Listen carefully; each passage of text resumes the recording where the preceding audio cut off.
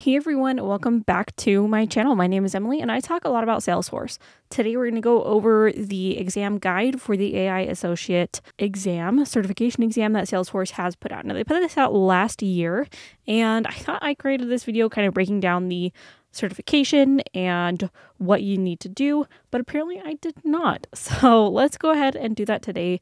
I'll give you some of my tips and my pointers as far as this goes.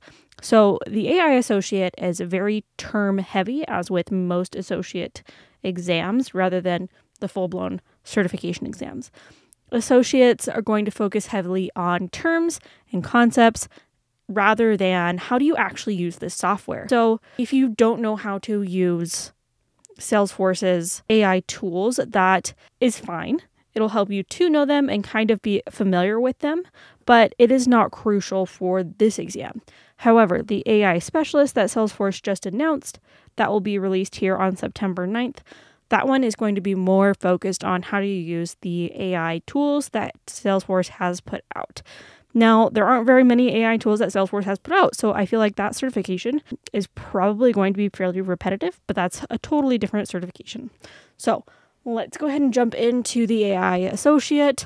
This is just saying, hey, this is just discussing the fundamentals of AI, the audience description. Hey, you want to know the AI basics of the different pieces of AI, like language models, machine learning, analytics, how to use trusted AI principles, which is just going to be just a bunch of vocabulary, and you just need to essentially put it all together. You want to talk about data quality. This will go a little bit into how to have best data within Salesforce and how to create the best data and data governance, which talks about just how to clean your data, what tools within Salesforce, mainly duplicate rules and matching rules, and how to get those together, as well as how to discuss with stakeholders how AI can be used to improve their business in different scenarios.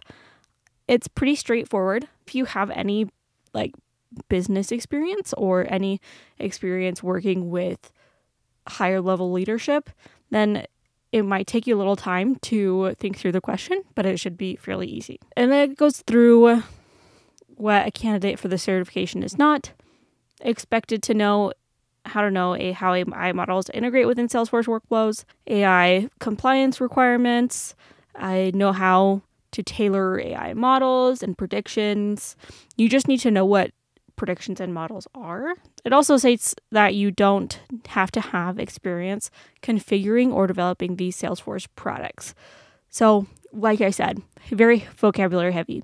It will help you to have worked with these models once or twice, and there are trailhead modules on that. I should also mention, I'm really bad at mentioning this, but I do have a certification course on this exam. It is not very long because the certification is very repetitive.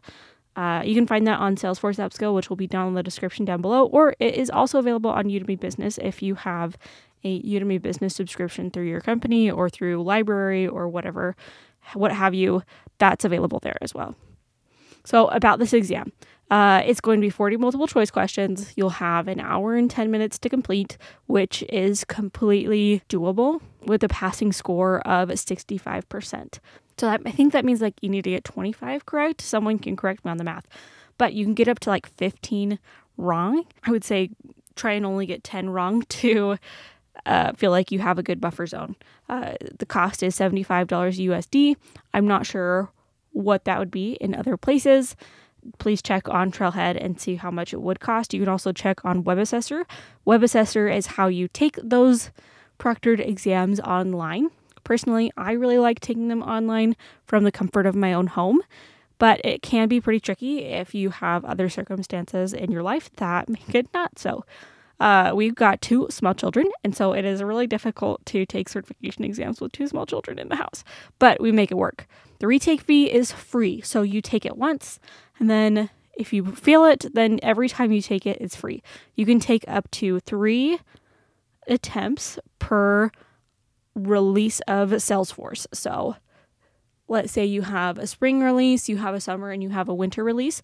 You could take it up to 9 times in 1 year anyone who's taken my course, I don't think I've heard of any one person failing after completing our full course.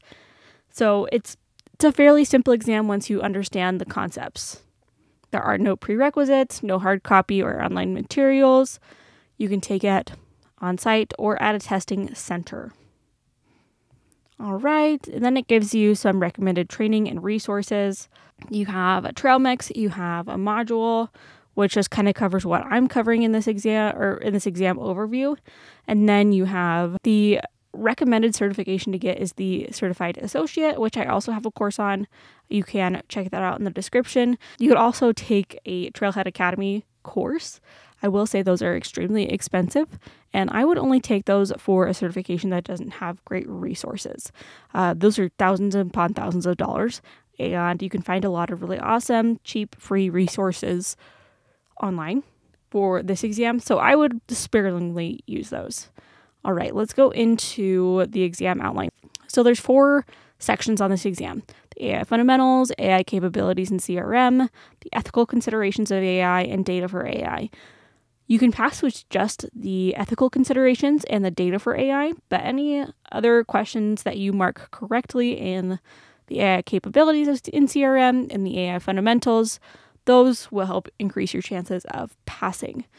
I also noticed on the exam there's a lot of crossover between ethical considerations and fundamentals and capabilities in CRM. Data is kind of in its own thing, but again, lots of crossover between those 3. And so if you are able to answer a question correctly in one, you'll be able to answer a question correctly in another because you've learned the baseline concepts. So let's jump into AI fundamentals, understand the basic principles and applications within Salesforce. So understanding that you can use a prompt builder and you can use some predictive models within that. You can differentiate between the types of AI and their capabilities. So there's generative AI and predictive AI, and understanding what the 2 differences are between those. Let's just rattle them off here. Generative AI is something that helps you generate text or generate something like ChatGPT is a generative type of AI, and predictive is going to be taking different pieces of data and different models and helping you predict an outcome based upon the different pieces of information that you input. Very similar to how your brain works of if it is cloudy and I live in a coastal state or a coastal city, then it will probably rain. Or it will at least have some type of overcast where rain is on and off. I know that there's a lot more data that goes into weather prediction, but that is kind of how AI predictive models work, is it takes all the different scenarios, it's trained based upon models and pieces of data in the past to help you predict what's going to happen in the future. Weather happens to be one of those things. All right, let's go into AI capabilities in the CRM. So identify CRM capabilities. Describe the benefits of AI as you apply them to CRM. Those are pretty straightforward. It's going to talk about, hey, do you want to use predictive or generative in this? And what possible tool can I use to help in this specific business scenario that relates to my CRM? Doesn't necessarily go too far into the different pieces of capabilities that Salesforce has within it, like using your predictive models and using a prompt builder, but it goes into the generalities. Let's go ahead and go into ethical considerations. So ethical considerations, this one's also pretty straightforward. You're going to learn a bunch of different concepts and a bunch of different words, essentially, different vocabulary words as far as ethics go. And then you're going to apply those to business scenarios that have to do with AI. You can also apply Salesforce's trusted AI principles to given scenarios. Essentially, you're just going to read a bunch of business scenarios and you're going to say, hey, this applies to this one of Salesforce's trusted AI principles, or this is going to apply to this one, or it could be 2 of these guys, or it could be there. Again, it's pretty much vocabulary and you're matching it up. So let's go ahead and move on to data for AI. This is when it gets a little bit more fun. You're going to talk about the importance of data quality and the different components and elements of data quality. This is where it actually goes into how to use Salesforce a tiny bit with how to keep your data clean. which if you have taken the admin exam, if you have taken the associate exam, and you're familiar with a few of the tools that help you with your data quality, like duplicate and matching rules, like the data loader, like the data import wizard, those types of things, then this should be fairly easy once you understand some of the buzzwords, the keywords that Salesforce wants you to know as far as data for AI. Data quality, keeping your data clean, super important. Again, you're going to get a business scenario here, and then you're going to say, hey, this applies to this specific part of data quality. But that's going to be the last section. I will again mention that our course, we've helped almost 10,000 people get this certification. I have not once heard of someone who has completed the full course not passing.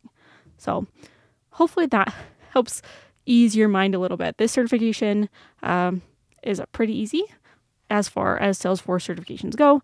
Let's go over the exam code of conduct. Don't give out answers. Don't give out solutions. So if you talk to us and you send us a message about, hey, what's the answer to this question? I will not give you an answer. I will be forfeiting my certification, and you could be forfeiting your certification by reporting those. You could also possibly be suspended from being able to take proctored exams in the future.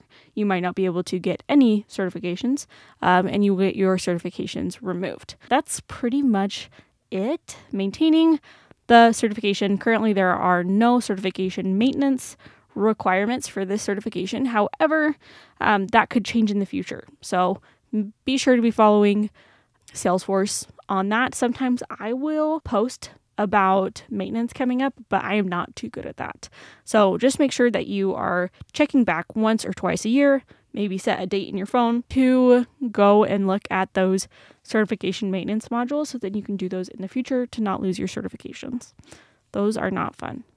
Fun fact, I had a coworker once who lost 5 certifications. He had 7 total, but lost 5 because he forgot to do the maintenance, and I feel so bad for him. So make sure that you have those. Luckily, he had experience on his resume that kind of counted towards those certification numbers, but to make sure that you don't have to go back and do those, just make sure that you're maintaining your certifications. I know I have one out, and it gives me a lot of anxiety. Anywho, that is going to be it as far as going over this exam. It is fairly easy. I have had a lot of people who are able to study for it and take it and pass it within the same day, which is super great to be like, hey, I want to take this today, learn about it, and pass. I hope that you found this video helpful. If you did, be sure to give it a like, subscribe. You can check out the courses in the description down below or on Salesforce Upscale. You can connect with me on LinkedIn and Twitter at EmilyCallMBA. Thanks so much, and I'll catch you guys in the next one.